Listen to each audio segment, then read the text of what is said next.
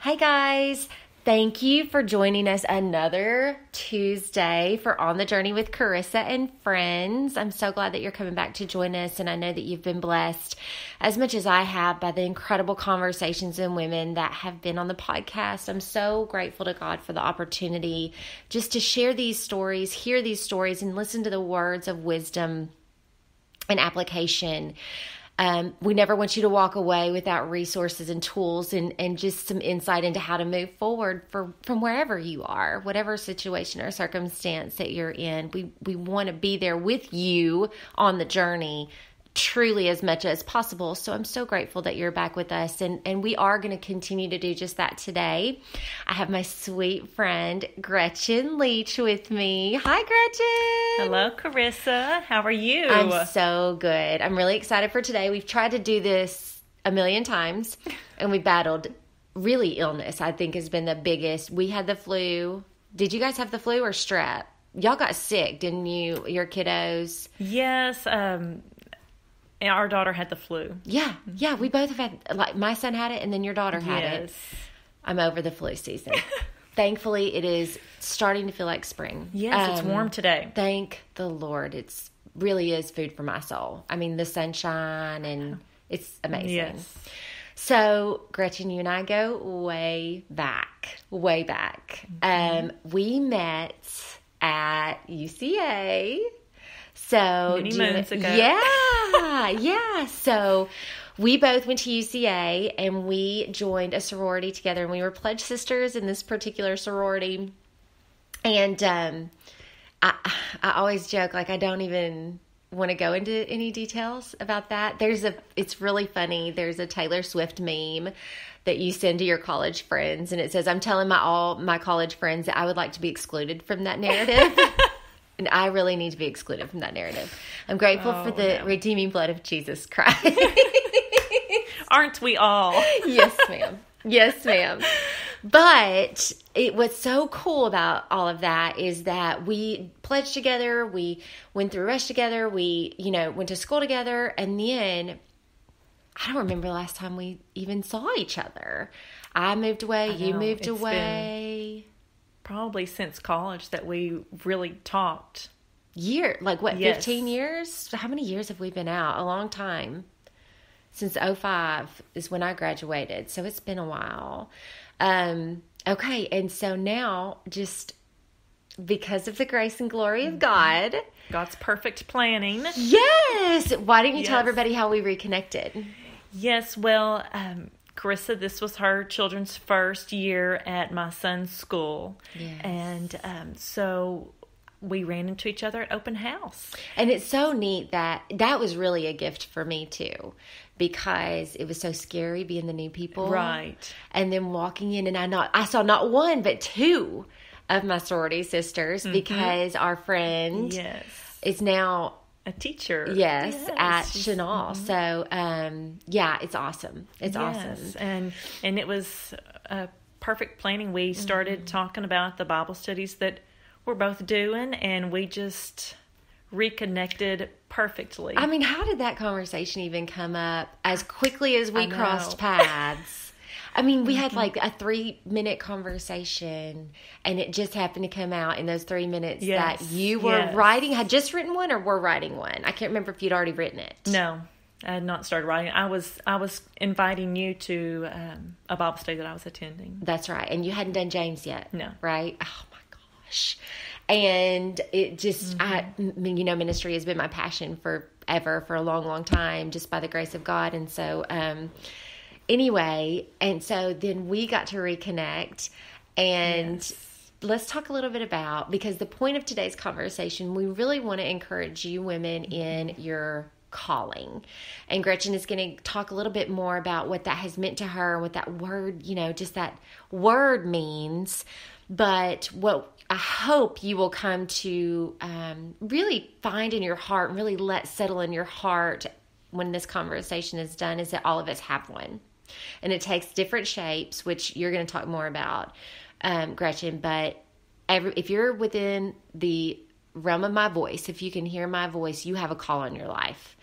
And we want you to be bold and be brave, because as you and I were just saying in our prayer time, we need women who are bold, who are willing to rise up and not let obstacles come in their path to respond to the call in their lives, because we need help. Like, we need women. We need encouragement. We need support. We need people to support and to encourage. We need you to respond to that call.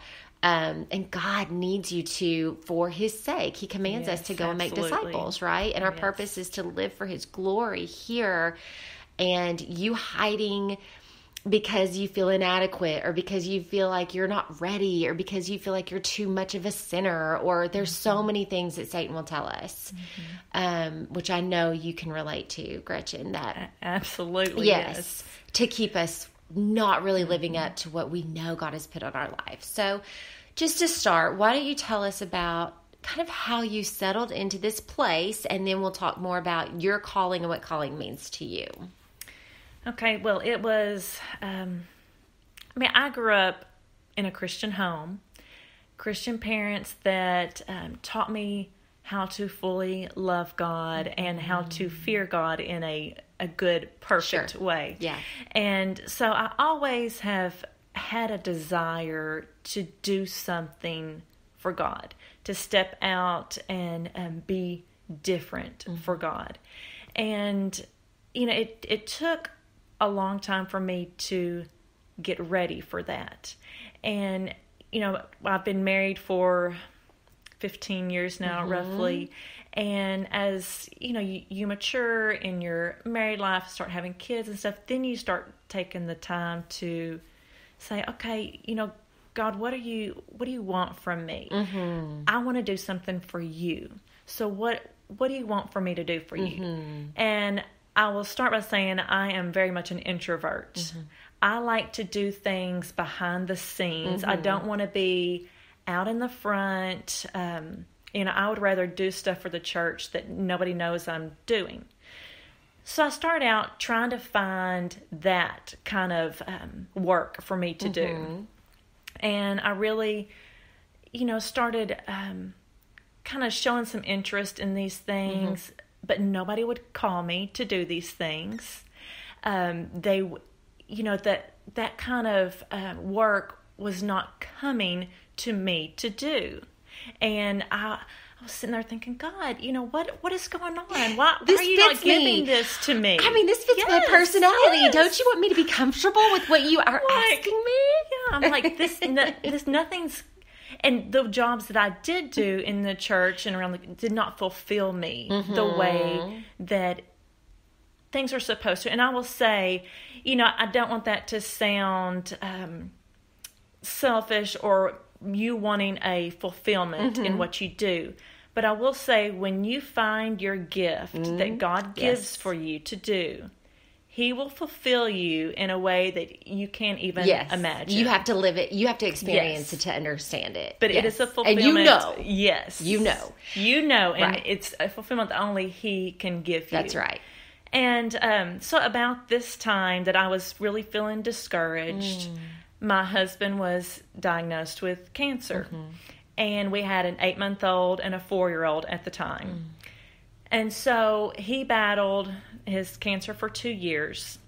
And God knew, it's not your time, Gretchen. Wow. It's not your time. Wow. You need to focus on your family. That's your number one job right now, is to take care of your family. Okay, so He did not remove the feeling that you needed to be serving God, like that He had something planned for you. No. He didn't take that feeling away the entire time, and you were getting kind of frustrated that, okay, I feel like you're wanting me to use me, Lord. Why isn't anybody, why is this not opening up? But really, you still had that feeling. He just had to hold you back for a little while. Yes, I felt like the doors were shut.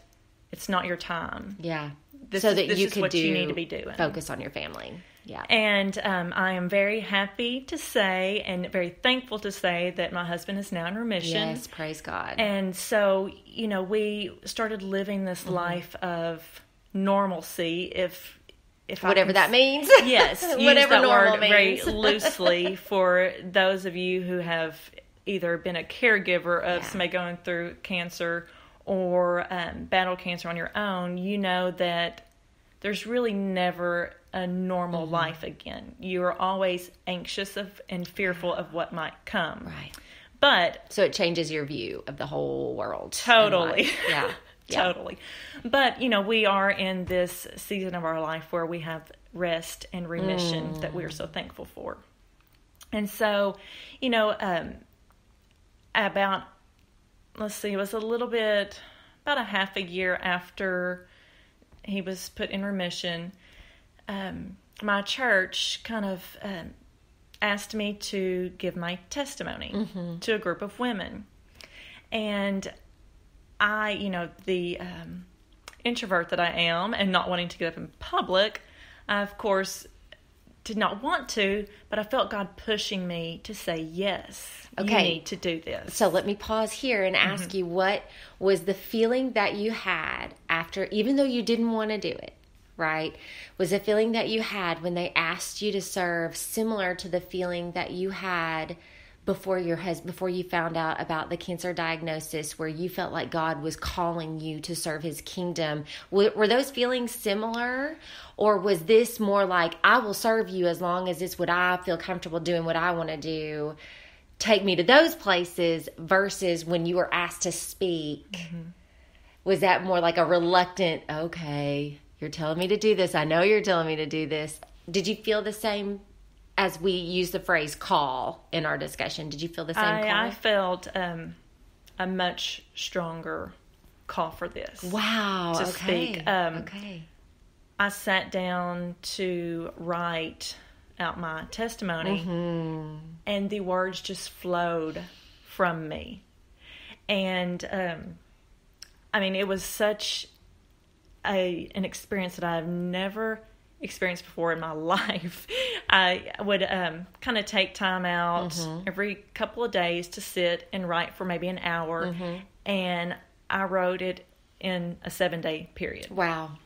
And the first time I read it to my husband, he just was crying because, it didn't feel like we did not know. We didn't know that I had it in me, and I don't. It was totally the Holy Spirit telling me every word to say. It's incredible. And so, I gave this testimony, and I finally felt that fulfillment.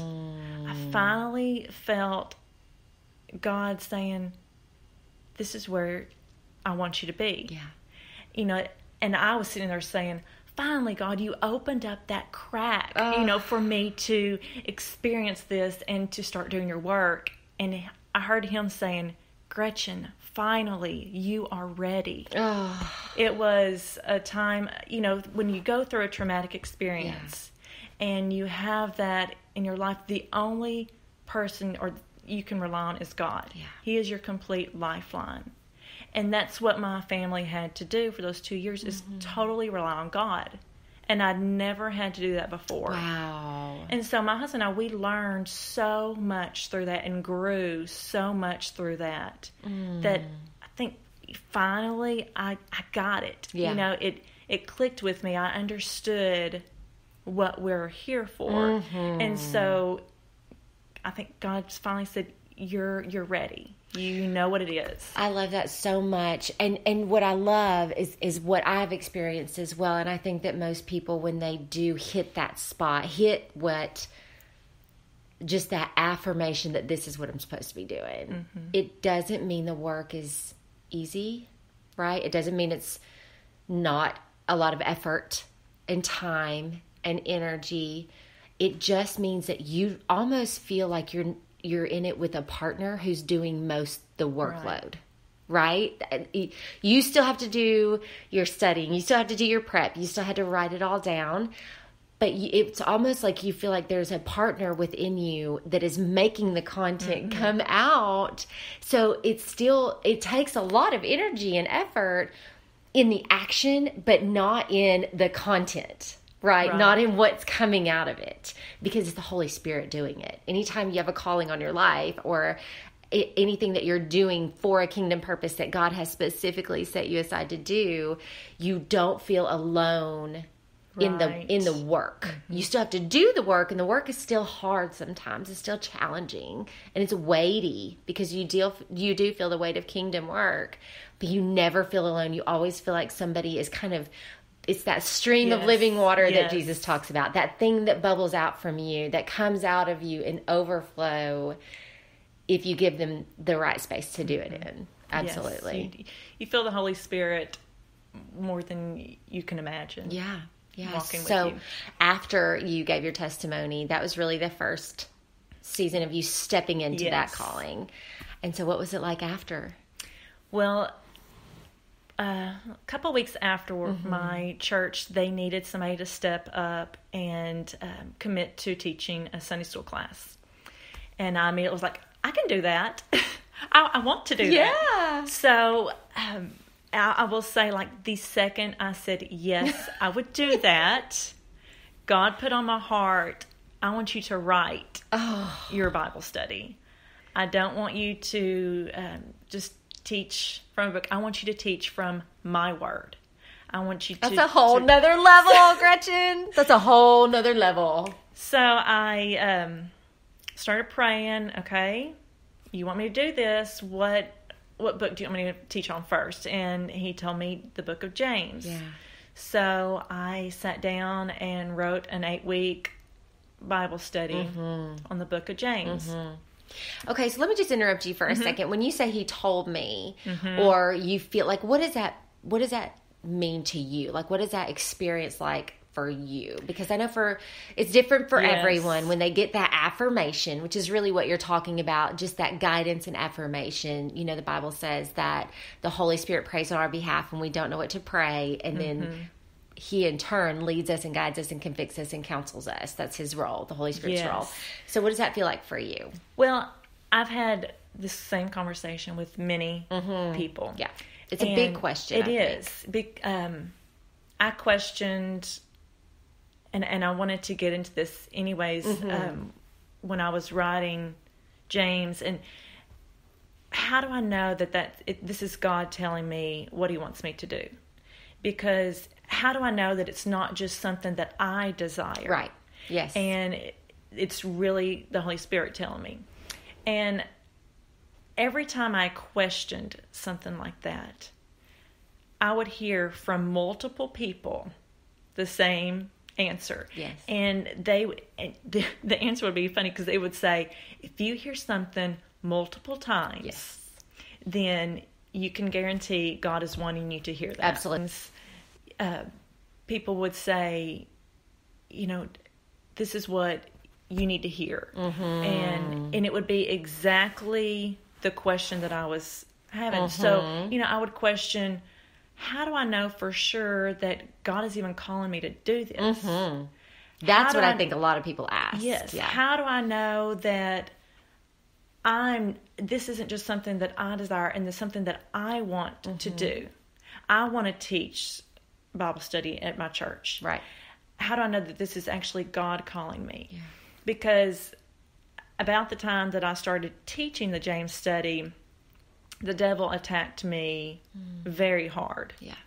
Very hard. All kinds of fears, doubts, questions came up. Yeah. And we sat down and had lunch, and I talked about this very same thing, that I started doubting that God was even calling me to do this. Right. And the fears and the doubts in my mind were saying, you're not qualified to do this. Yes. You're not smart enough to do this. Yeah. The devil was telling me, nobody wants to hear what you have to say. Yeah. Nobody is going to enjoy, you're not enthusiastic enough. Yeah. You don't have... Your style isn't good enough. You don't have enough pizzazz that people are going to want. It got so far to where I was even questioning, I'm not pretty enough. Oh, yes. My voice is not good enough. I don't have the verbiage that a teacher needs. I haven't been to seminary. I haven't done any of that. So the devil was telling me, you can't do this. Right. And I will say, our Lord, our Jesus Christ, does not expect us to be perfect. Absolutely. The only thing he expects of us is to step out on that water with him. Yes. Having courage, being strong, Yes. and most of all, having the faith that he is walking us through this. That's right. And that can go for anybody that is stepping out. You don't have to have a calling to teach, preach, be a worship leader, anything like that. All you have to do is have a family, have children. Be a wife. Yes. Just getting married is stepping out on the water, right? Being a wife, having children that you are supposed to be that godly wife and mother to, and to teach them about Jesus Christ. Right. You have a friend that you want to spread the word to. All we have to do, we don't have to be perfect. We don't have to have the perfect language and know the Bible inside and out to do that. Absolutely. All we have to do is have faith that we are God's messengers. That's right. And he is going to come from us. That's right. Absolutely. And two things I know to be true, pretty much across the board, is that, three things. Number one, we have a really good Father, and he, I believe, builds in us the desire to do his will. I think that what happens is he's not going to call us to something we hate. Right. He's going to call us to something that probably will make us uncomfortable, because I think we're all pretty much uncomfortable getting out there like that. But what I'm seeing is that most of the time, he works with what we love for a reason. Yes. He crafts us. He makes us. And he gives us our passions, and he gives us the desires of our hearts. And he even allows us to be in circumstances that cultivate those desires and those passions. And he does it for a reason, because he is sovereign and strategic in our lives. And so 9 times out of 10, our calling is going to be something that we love.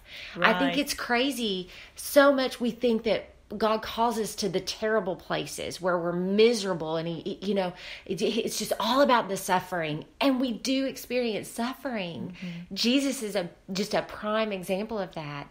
But I do also believe that he wants us to thrive in ministry because it's something that we're passionate about. That's a good indication that you need to go there and look for God. Right. If there's an area that you're you're passionate about God's word.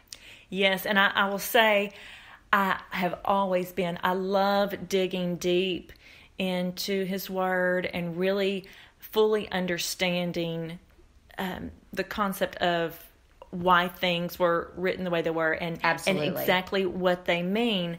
And so I've always loved that. So this shouldn't come as a shock to me. Sure. But maybe the getting up and teaching it part is the surprising, the uncomfortable part. But that's beautiful, because I think what he does is he gives us our passion, right? And then he calls us to use it for his kingdom.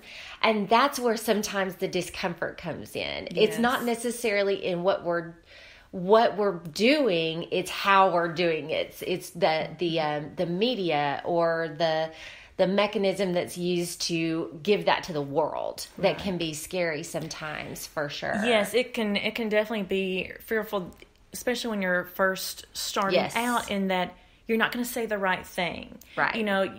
People are going to find out eventually that you're a fraud. Yeah. Wait till they see how I really am. Right. Yeah. Right. I'm not a good enough person to be teaching God's word or to be spreading his word. They're going to find my faults and realize that they don't need to be learning from me. But God uses us. Nobody is perfect. He uses us to spread his word. And I will say, I fought that battle. My James study was 8 weeks long, and I fought that battle the entire 8 weeks. Wow. Yes. Well, and I'll tell you, that's another reason why. So you've got this passion. I believe God is there in that passion, gives it to you for a reason. because that's probably around where your calling is going to be. And then if you've got that passion and you really feel the stirring of the Holy Spirit, and then you get attacked there by Satan, that's a number 2 guaranteed way to know that's what you're supposed to be doing. Satan does not want us doing God's work. No. And for you, your stronghold really was fear. And so he hammered you. He did. Hammered you with it. I've always struggled, with anxiety and fear, and I'd gotten in a good place with it. And yes, he attacked me right where he knew he could get me. So how did you get past it? Like, what did you do, first of all, to persevere? Because you really did. Isn't that interesting that James is a lot about perseverance, and that's what you had to do? I love James. And so how did you persevere through that and come to the other side of the fear? Do you still battle it? What do you do when that sneaks back in? Or Well, I will say, as soon as I realized that fear and those questions were coming from the devil, I immediately said, I'm taking off the control. I need to be in control, because I'm like totally losing control over this calling that God has given me. Right. And so I took the reins back. Yeah. And, how many times do we do that? We say, God, here, this is what you want to do. I'm giving it to you. And then the second the wind starts to blow, we gain control back. Yes. And that's what I did. And it took that entire 8 weeks for me to realize that, and then say, okay, I have to fully submit to God. And if I don't, then this is not going to go the way God planned it. That's right. It will never go the way he planned it if I'm in control. That's right. So I ended up just fully giving everything to him. What did that look like? Well, I was so when God cracked the door open for me, so many opportunities just flooded me. And that's number 3, if you know you're doing God's calling, is that people will start to ask you to do things. Out of the blue. Yes. So, things just started flooding me, and I started getting overwhelmed with all the opportunities. And when I fully submitted everything to God and said, okay, God, I'm fearful, I'm overwhelmed, I don't know what you want me to focus on. I have so many areas of my life, from being a wife to being a mother to helping my church, helping my community, so many areas of my life that when I gave it to him, he gave me rest from some areas that he did not feel like were supposed to be so important right then. Wow. And I feel that comes with anybody's life, whether you have a calling into ministry or not. When you fully submit it to him, when you are feeling overwhelmed, he will give you those times of rest to focus on what you need to be focusing on. Yeah. And I have found in different areas, in different times since the James study, I've since written a Hebrew study. Yes. And, he gave me rest from other areas of my ministry to sit and write that study and to teach that study. And then new things, I already see new things coming up after Hebrews is over. And, and then you have to always take time, like we've said, for being a wife and a mother. And, since my husband's cancer battle, we are very big into volunteering with the Leukemia and Lymphoma Society. Yes. And, he gives me breaks from my ministry to focus on that and to focus on just being the wife that I need to be for my husband, and being his best cheerleader and his, support system. Yes, just being there by his side and helping him with his baby. Yeah. And you have to absolutely be sure to be in doing your due diligence of being in your word and in prayer. And I know that that's something that you actively do before you start any study. Yes. So many people tell me that at the beginning, that don't just make time to learn things to teach. That's right. You have to make your relationship with Jesus Christ. That's what overflow is, right? Overflow is when you're filling up first and it's flowing out from you, not when you're working to teach and then taking in. You've got to be doing it simultaneously so it just continually flows out. That's right. Well, kind of like in a family, how the family dynamics, without, the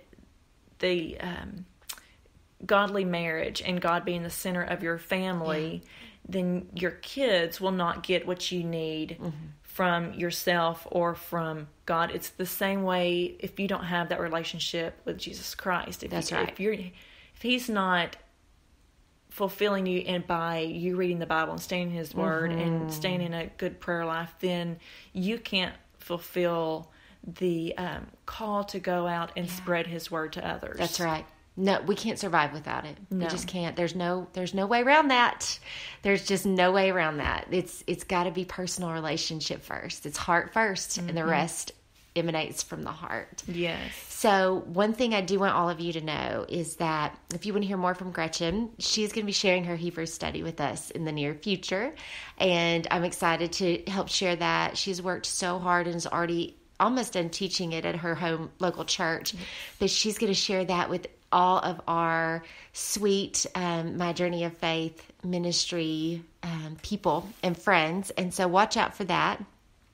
And let us just encourage you, if you have questions about how to step into your calling or what that looks like, you can email me at hardage5@hotmail.com, or you can email Gretchen. She would love to speak with you about it. Gretchen, why don't you share where you can be found? My email is dgleech, Leech, at sbcglobal.net, and I'm on Facebook.